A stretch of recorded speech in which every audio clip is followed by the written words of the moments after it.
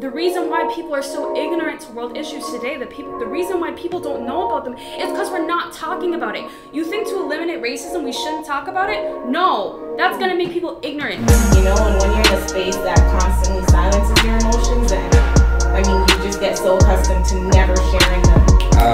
If you don't have patience, find a new job. Because you need patience. You need to be able to talk to the kids that are wilding out. But if you remember your why, you bring who you are to the table, you're gonna impact students regardless. To a For Real Fridays, where you'll hear the brilliance, wisdom, and insights of young people who know what's good.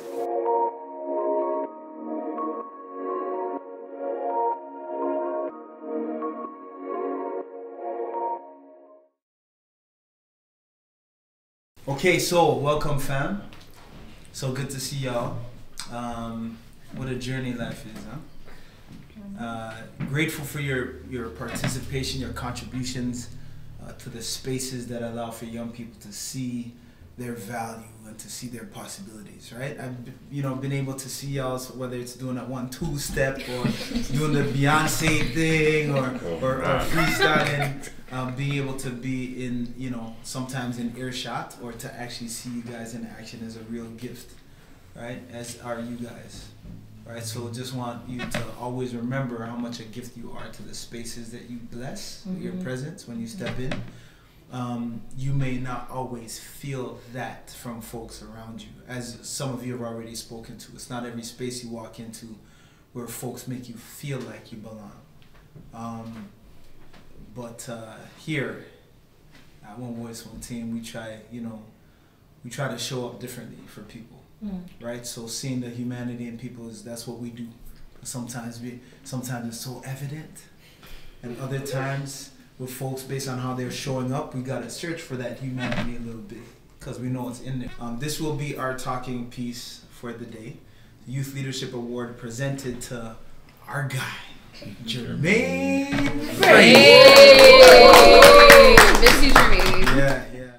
So we're downstairs and we're just talking about this whole atmosphere and this whole endeavor of just being for real with it. And this song came to me, literally, and it sounds like this. So it's rough, you know what I'm saying? It's still fresh, but it sounds like in my head. It's a place to belong. It's a place where you're safe to be. You're part of the family. One voice, one team. It's a place to belong. Yeah, it's a place where you're safe to be. You're part of the family. One voice, one team. That's our jingle right there. Two claps. Two. Right. Appreciate you. Yeah, big time. So when you think about belonging, right? Before we even jump in, right? I know that you're well acquainted with one another, but for the purpose of this time together, I'm just gonna invite you to just say your name and how you are checking in, please, and thank you. Hey guys, my name is Mahak. I'm checking in at a 10 out of 10. Hey guys, nice to see you. Today's been a lovely day. Checking in at a 10. Awesome. My name is Orlando. I am also checking in at a 10. I mean, what else can I check in at? My name is Melissa, and I'm checking in at a 10.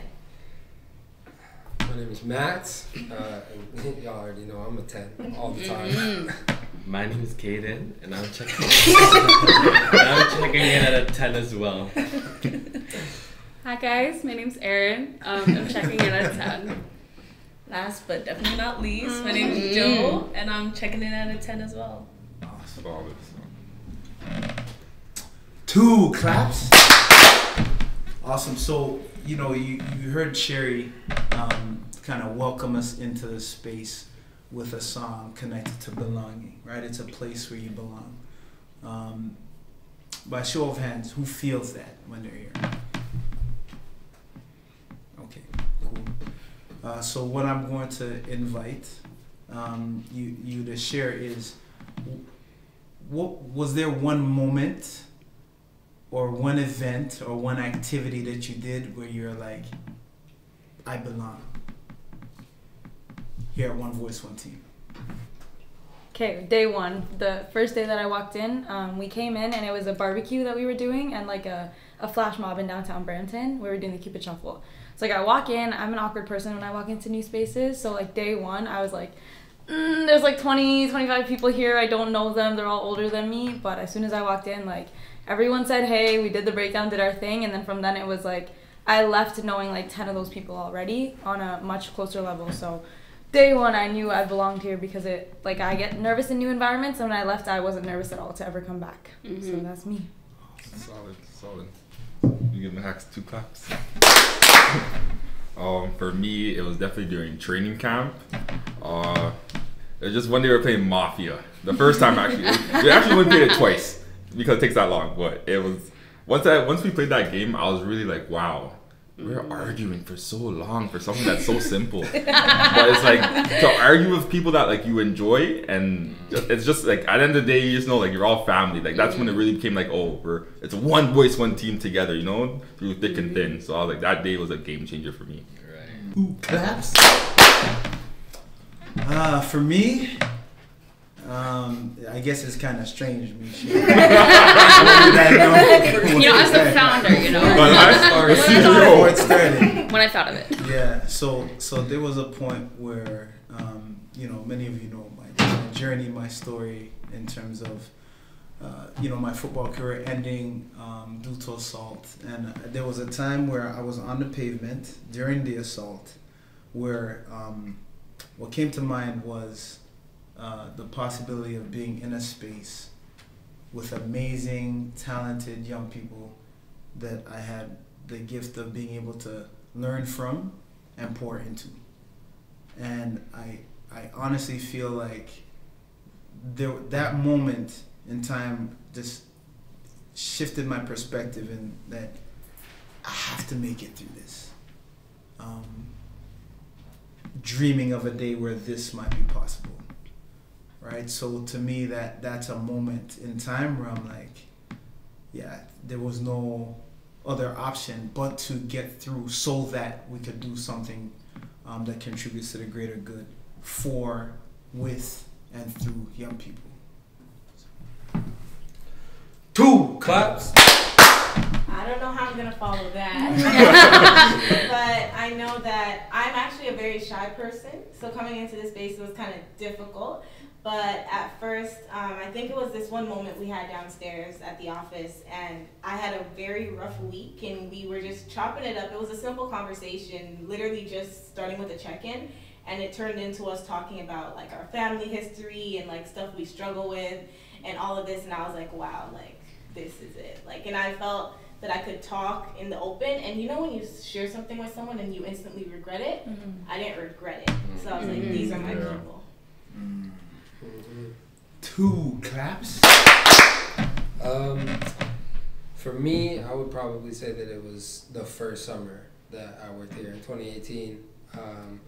I wasn't sure. I knew I wanted to work with kids, but I wasn't sure if I was going to be good at it or anything like that, or how it would be. And you could go to any summer camp and work, but coming to Swole Camp and just seeing the way that we ran things with reflection, getting to actually have meaningful conversations with kids. One of the first things you said to us in training that year was lunch break is not a lunch break for y'all. You're expected to go and sit with the kids and talk to them. You know what I mean? And that's probably one thing I miss the most about summer camp is just that free time where I get to just hang out with the kids and actually get to know them and talk to them. But then that last day of that camp, we were talking about crying downstairs earlier before we got here, and like men crying and things like that, and just seeing like Jermaine and Keandre, myself, like just all the guys involved and everyone at camp, just getting emotional on that last day of camp. And we even had a camper who was, all tough and not about that. And on that last day, this kid needed to like be carried to his car because he was so emotional about the fact that like it was done, like camp was over. And just seeing his journey and all of our journeys that summer, when I left, I was just like, yeah. There's no scenario where I'm not spending my summer with this organization, whether it's camp, whether it's whatever we're doing. Like, I need to be with y'all because y'all make me feel like I can level up, like I can do something more with my life, and I know you make every person that passes through here feel that way. So there's something I had to be a part of. Two claps. Realistically, in grade 6, I realized that I wanted to be a part of the SWO family, but like I'm gonna run it back to this year when I was actually like in the office doing things. Cause grade 6 I was a camper. Now I'm a counselor. Not to big on myself, but yeah. But it was kind of like, I think it was the same day Melissa was talking about when it was a little group of us downstairs in the office, and we're just talking about like family issues, I guess, like our true like emotions. And like me personally, I don't express my emotions like that. So for me to even speak about it, it was like a different thing for me. And like Melissa was saying, if I do express it, I was like, yo, I should have never done that, like a regret thing, and I never regretted it, you know? So it's like I said, it's an open space, so that's when I realized like this is my fam, so yeah. 2 claps. For me personally, my name's Erin, by the way. And like there are 2 moments specifically that stuck out to me, like specifically during training. Like when we were introduced to the reflection piece of SWO Camp, you know, I had a conversation like with McFesty actually about like mental health and stuff, because that's something I'm super passionate about. I bring it up in camp all the time. And just like the openness that was there, and I've had like conversations with several other like SWO Camp counselors, and it's just been amazing. And it's just always been a free space for me to like open up and talk about like my anxieties and stuff like that. And like there was a time where in reflection I'm like, oh yeah, the counselors are probably sick of hearing me talk about it. And McFesty's like, no, like we're never sick of hearing you talk about it. And another thing is that one day I was just having a terrible day. Like I was worried about my job performance. I was worrying I wasn't like being good enough. And like at the end of camp, it looked like I was about to cry. And I messaged Matt, I'm like, hey, sorry if it looked like I was about to cry, And like he mentioned, I don't even think I've told you about this, like when he mentioned like, I can't wait to see your confidence grow, like that kind of motivated me to grow my confidence in being a counselor. And I feel like over these past few weeks, that's definitely been something that has been happening. So I'm forever grateful to One Voice, One Team for that. Can we give her 2 claps? Like, I didn't know who was gonna say it. It's fine. For me, it was because you guys know Jolene can't dance. Right. So Well, it was like, so to get me comfortable enough to show my foolishness in dancing, like it was, and everyone's like, Jolene, you can't dance. And like, I know it was like lighthearted. I don't know, it felt like I was part of a family, because I was comfortable enough to show you guys my flaw. That like that's one huge thing I'm insecure about. If there's music, I'm not getting up to dance. So for me to like get up and actually try, I feel like that was like a moment I was like, yeah, these people are gonna be in my life forever, and they're like forevers, and you guys are just my family. I'm gonna cry. And yeah, that was just the simplest thing, but that was it. 2 claps. Why am I getting emotional? That's like question 1, y'all. I know. Listen, I'm so grateful. There's not a lot of spaces where I feel like people can be like just real, you know? Like I've been in a lot of spaces and people get up and they start sharing. And in my mind, I'm just like, just forget the performance. Just talk to us like we're people. You know, just be you, right? And I you know, a thought I have is that not everyone's been exposed to a space where that's welcomed or celebrated, right? So if you had to choose, if you had 3 options, 3 words that you could use to describe the space at One Voice, One Team, or actually instead of saying 3, because I was going to give you 3 and say choose between these 3, but I think I'm going to ask you to choose 1 word to describe the space and say why. 1 word to describe the space and then your reason why you've chosen that word. Is that a hand going up? I'm ready. Okay, we'll go here and then. Okay, so for me, I know we were talking about it already, but I definitely say open. I feel like the conversations I've had here, although we can get a little riled up and we can be talking over each other like we just were downstairs. Just a little bit. We always just it's always an opportunity for everyone to express how they feel about something. And whether we disagree or we have a different viewpoint, like, we can always respect each other's opinions, and we'll come back and be like, hey, like, we had that conversation, and although we thought differently, like, it didn't change that me and you are together in this, if that makes sense. Mm-hmm. 2 claps. Growth. That's probably the word I would use. And my reasoning for that is, again, like, every summer I've come here, it's my 4th summer now, it's growth. Like, I leave feeling like I can do whatever I want to do with my life. Like, I leave feeling like there's no challenge that's beyond my comprehension or my ability to overcome it. And I know that all of the feedback I've ever heard from people that have come through here, the campers, their parents, everything, it's growth. Like, they're just, you guys are always about getting better and challenging people. And I think that's another thing. Like, we talk a lot about safe spaces, and we do a good job creating safe spaces for people, but we're also not going to let you just sit in your safe space. We're going to challenge you a little bit, because we don't want you to just be comfortable. We don't want you to just feel safe. We want you to grow.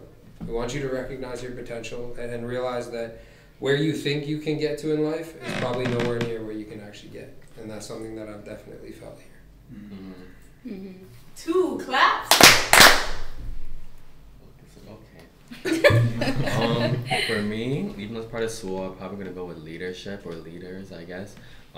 This is only because every time I attended SWO camp, I went as a camper. It was twice. I went back because of the leaders that were in my life during the camping, and that's really it. Like, the things that the counselors are doing, I'm not gonna say names, but like, they're just like really, at that point in my life, I wasn't like really like in the right group of friends, I guess you could say. And like the way like the counselors were talking to me, like, they didn't know what was going on, but they were just talking to me like as if they already knew. And I was like, wait, though, like, who was who are you? Like, you're watching me on the sidelines? Well, like, no, they were talking to me on a different type of thing. I was just like, wait, like, it's like inspirational. Then I got the opportunity to go to Muskoka camp, which made me realize that like I was actually like following the leadership attributes as well. So like, now that I'm here, even though I'm the youngest here, I was told that I'm a leader as well, which I didn't really like take in, I guess, because I'm young, you know.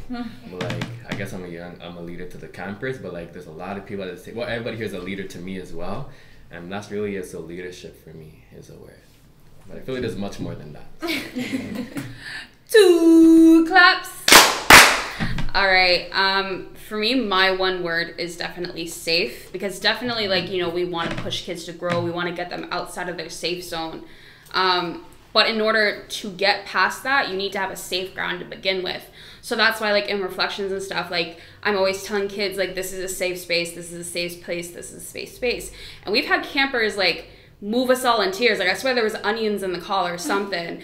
And I just feel like it's so important to make kids feel like they are in a safe place to share, because we don't know what they got going on at home. We really don't. And it's so important that they're able to share that with us, because we never know, again, what that's going to do for them. Can we give her 2 claps? My one word would be warm. It's just coming here, I literally will look for any excuse to come to the office. Like, if I have to come, I'm so excited. Like, I'm hyped. So I can really sleep the night before. And just the environment, the people, you know, you feel welcome. You, like, it's like you're getting a hug from all the good energy and the vibes, you know. An example, like, of that warmth would be the first time I did the breakdown. I was like nervous, and I was like, "Okay." I was like, "Matt, why are you making me do this?" And after I was done, and I immediately private messaged him. I'm like, "Okay, what did I do wrong? Like, what can I work on it?" And Matt was like, he was hyping me up. He's like, "You did amazing. You did good. Like, your energy, everything was fine." And I was like, "Hey, thank you." And then he also told me what to work on, but he did it in such a way that it didn't even feel like criticism. You know, it was just. The warmth is beautiful. The way you feel when you're surrounded, even if it's the whole group or just a few people, it's just like you feel like you're getting a hug. Yeah. Thank you. That's it. Who's cutting onions on the table? Can we give her 2 claps? The word that I would use would be important. I think important just kind of encompasses a lot of what we do here.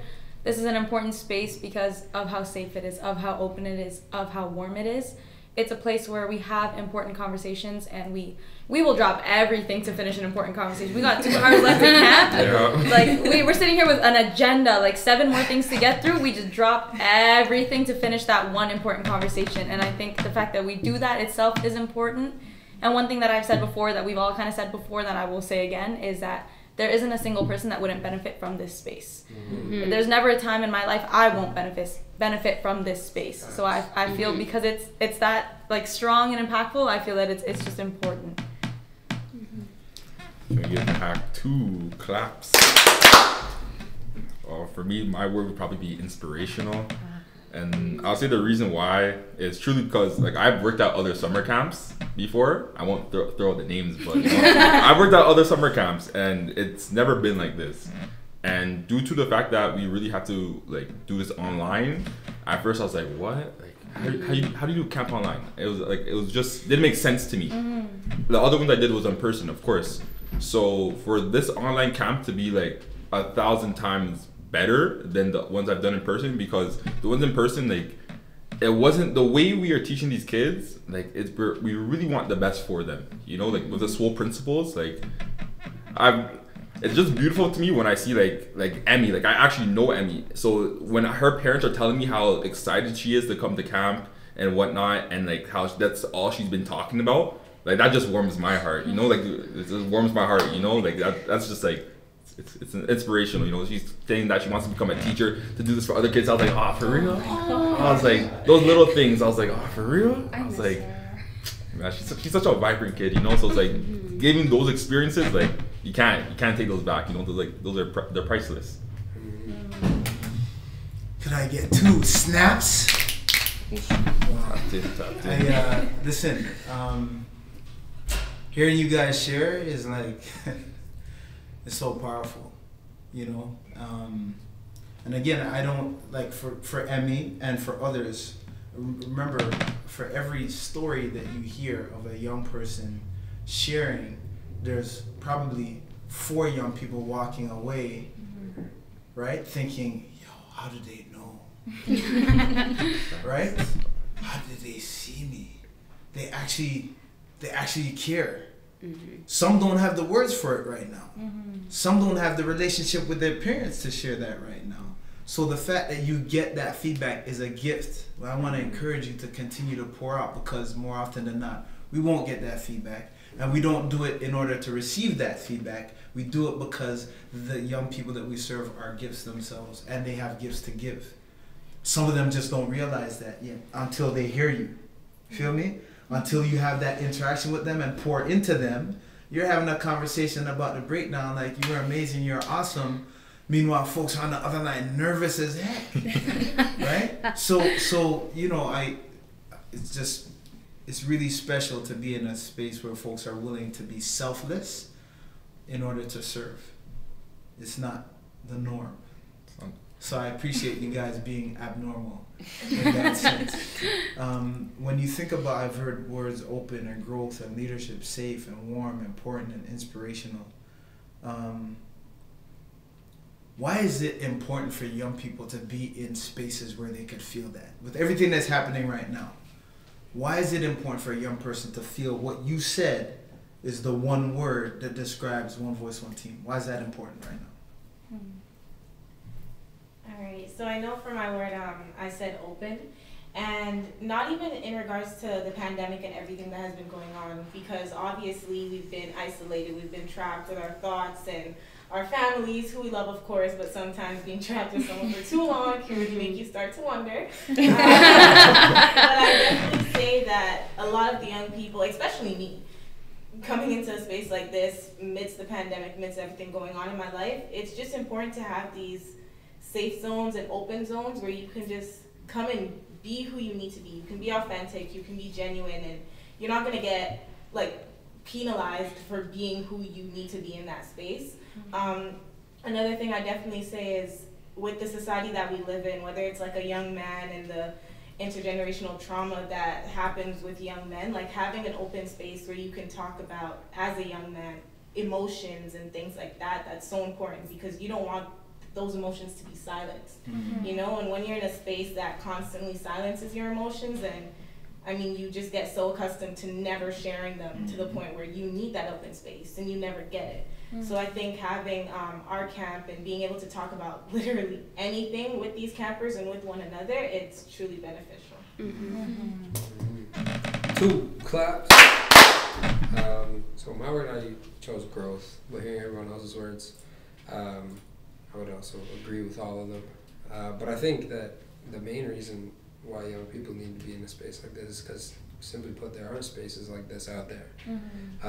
Like ultimately, when you think about the spaces that kids spend most of their time in, it's a classroom, right? Or maybe it's with a group of friends, or it's their home. Maybe it's a sports team or a club or a hobby like that. But for the most part, they're surrounded by people who they spend a lot of time with, right? You know, you talk about your classmates, you're spending all year with them, in the same room, in the same space with them. And even in a pandemic, whatever, you're going to have the same situations where there are going to be people in the classroom that you do feel comfortable sharing around, and there are going to be folks in the classroom you don't feel comfortable sharing around. And that's life. That's the way it goes sometimes. Same thing with sports or with, you know, clubs or groups of people that you're hanging out with. There are going to be some folks that you do feel comfortable being around, and then others that you don't.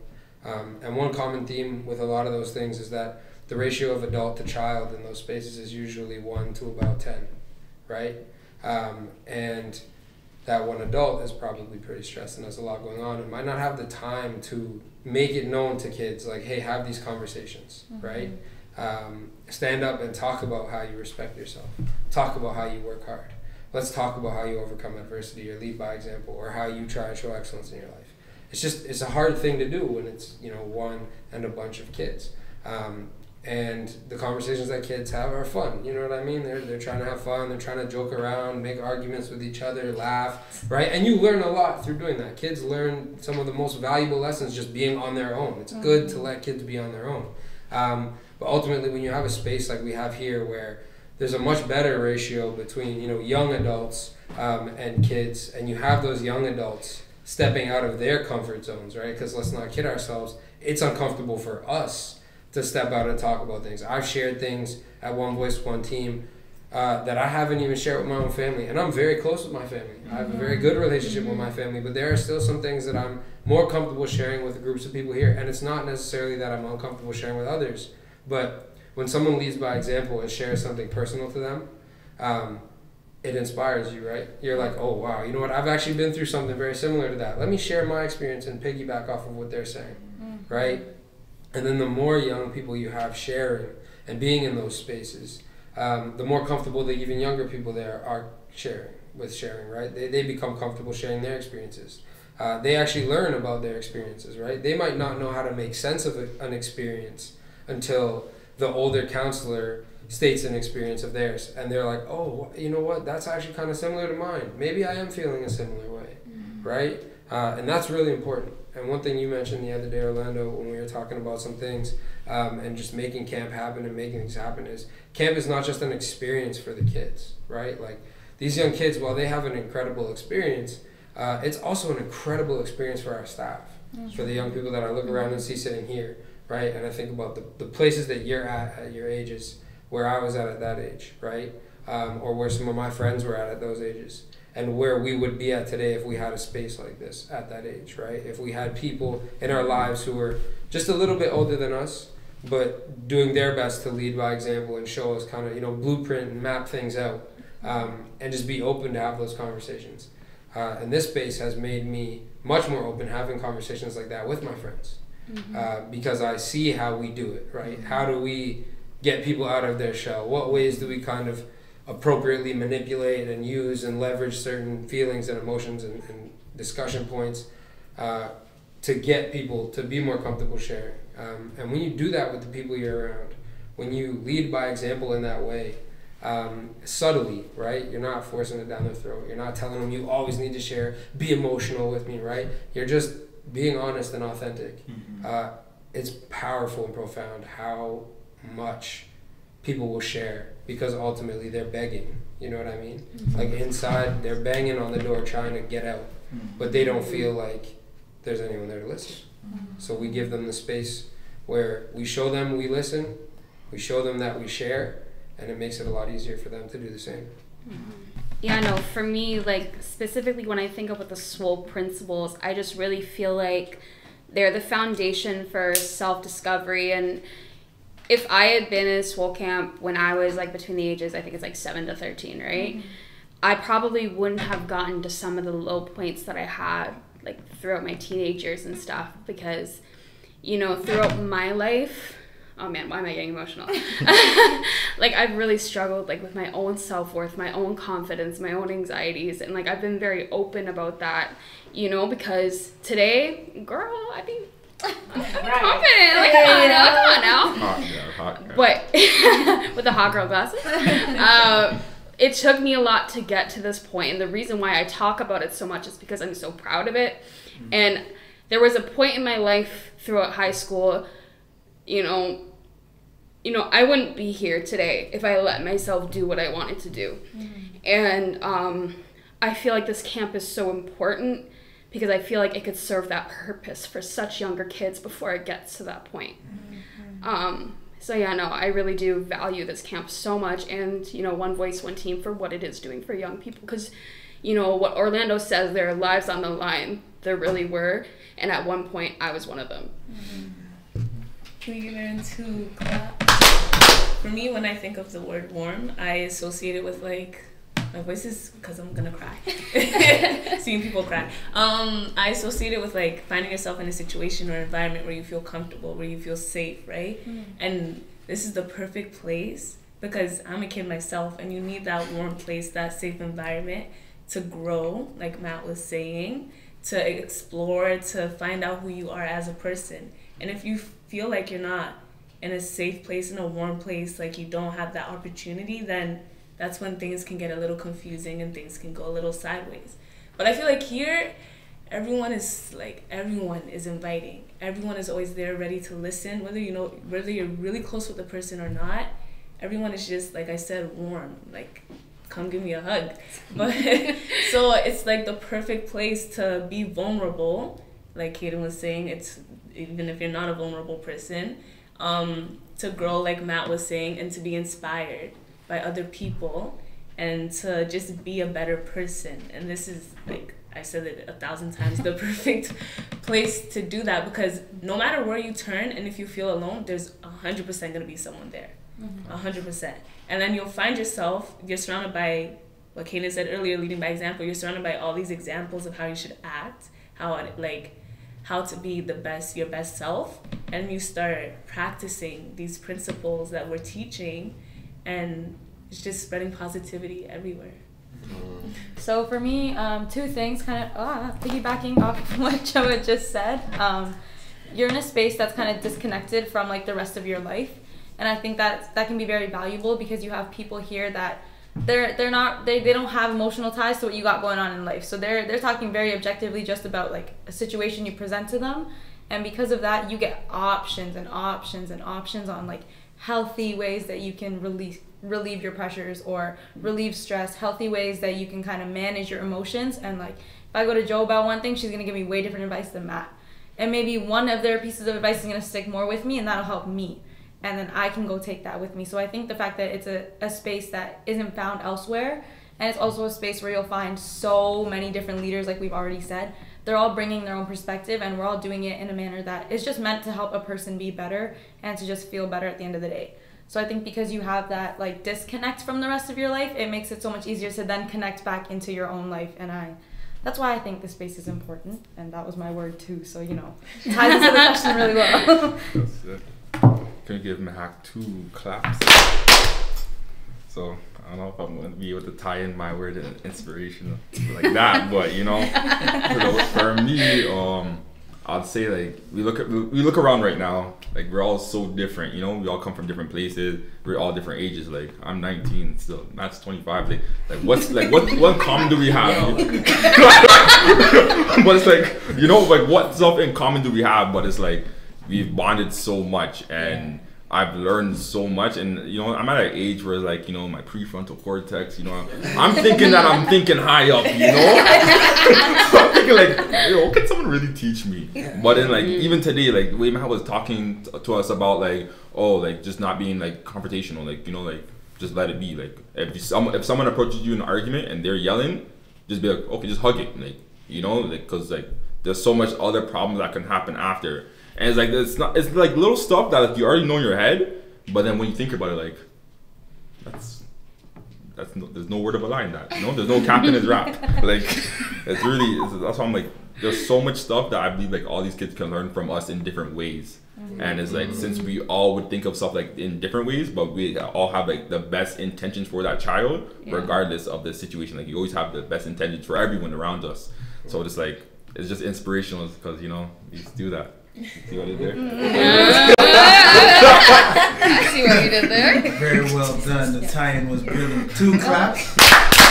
Inspirational. So, man, y'all have so much to offer the planet. I'm just excited.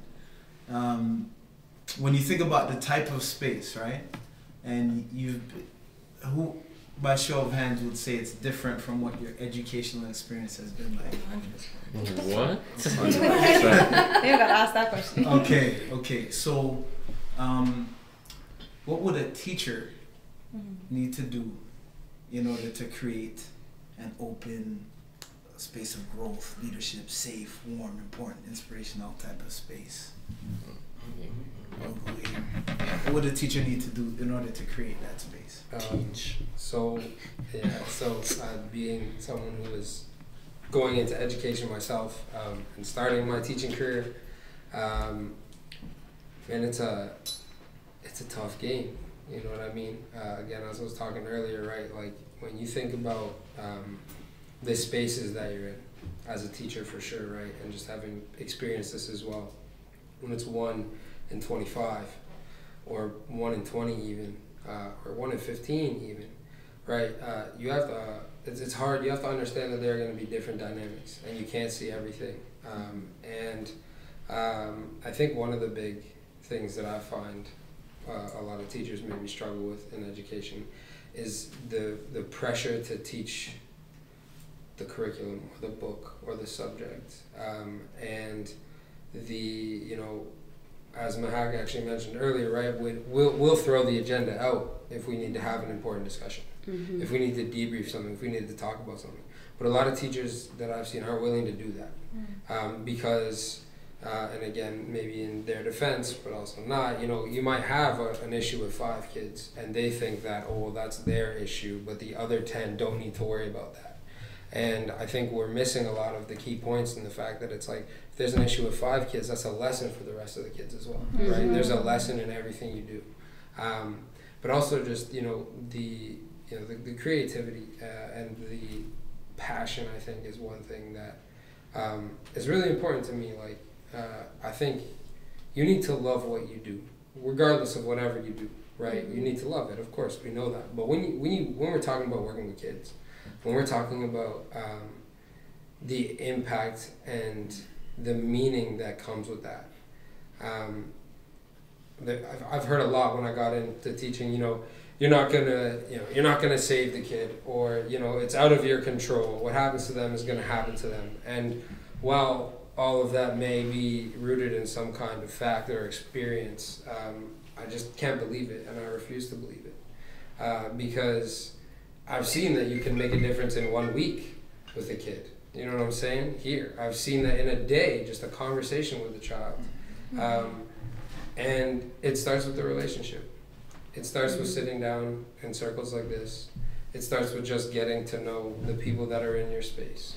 And as a teacher, if you're not taking the time to sit down and get to know your students, get to know their families, get to know what's happening in their life outside of the classroom, because that's where their life's happening. Their life's not happening in your classroom. If you believe that, that's a different conversation. But ultimately, there are things so much more important that are going on. And in my experience, that will help your teaching beyond measures. When you can have that quick conversation with a kid, and just ask, how was your weekend? And they give you, most kids are going to tell you fine and then look back and do whatever they're doing or go back to their phone, you know what I'm saying? But when you do it every day, you're going to catch them on the one day where things aren't fine. And they might give you a hint. They might not tell you the whole story, but they'll tell you a little bit. And then you can start to connect some dots, right? Or they'll tell you when they had a good day. And then again, you can connect that dot and you can say, oh, okay, when this happens, they're happy. When this happens, they're not happy. You know what I'm saying? And that's how you get to know your students. And when you know your students, I feel like it's a lot easier to help them know each other. So help them establish relationships with one another.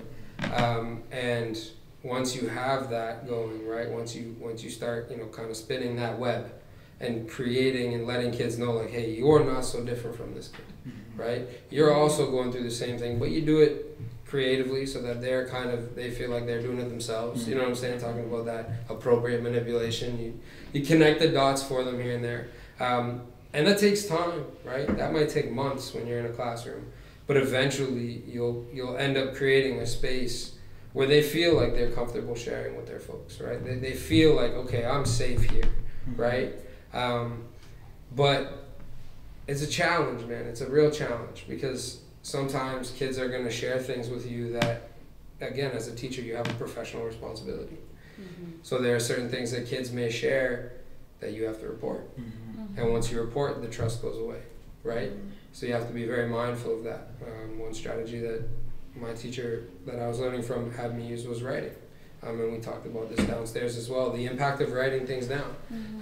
And it's not for us to read, it's not for us to go over and look over, but it's a way to get them to, outlet their emotions and outlet how they're feeling.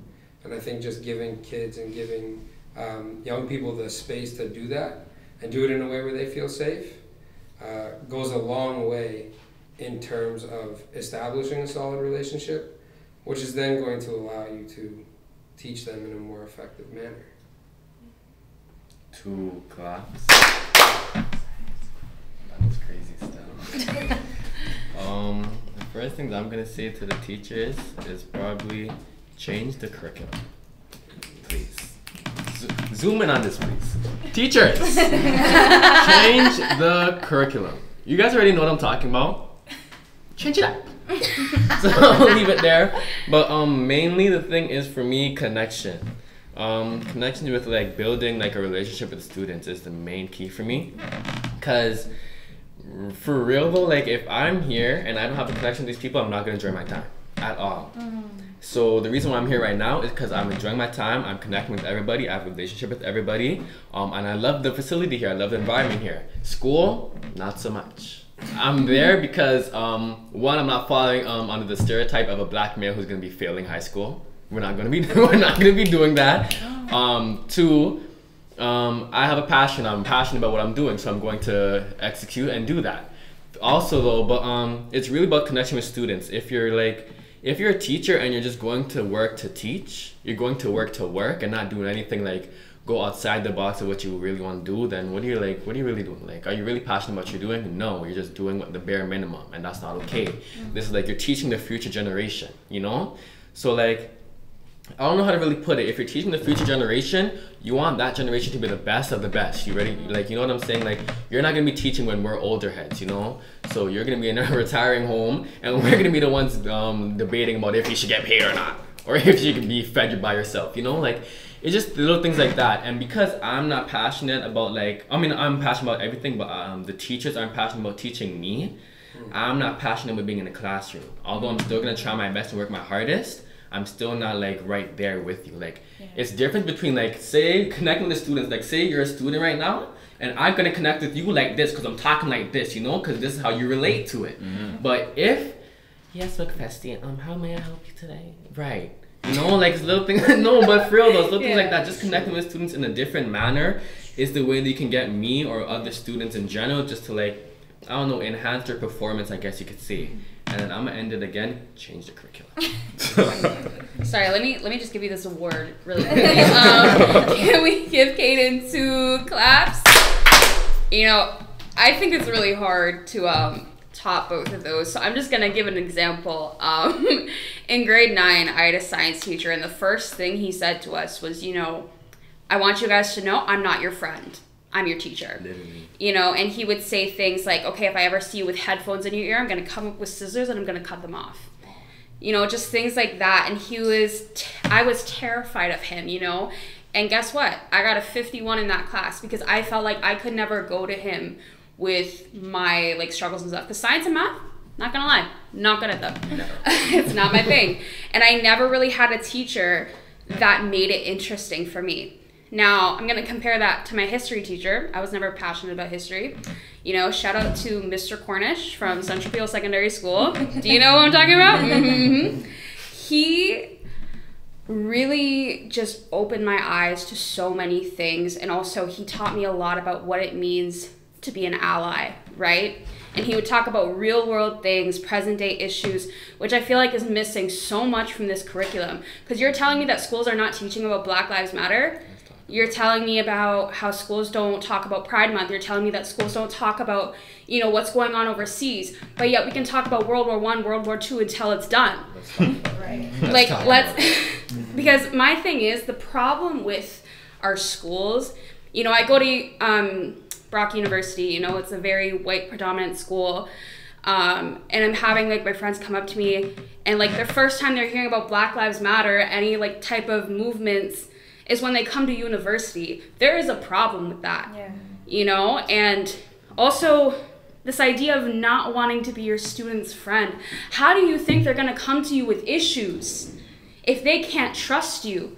You know, Mr. Cornish was the kind of teacher, when I came in grade 12, after I was finished his class, he's like, hey guys, this is my daughter. Obviously I'm not his daughter. But he treated me, like, I feel like I'm family. I have him on Facebook. He treats me like I'm a person. And you know what? With students, you have to do that. You know, and the reason why people are so ignorant to world issues today, the reason why people don't know about them is because we're not talking about it. You think to eliminate racism, we shouldn't talk about it? No, that's going to make people ignorant.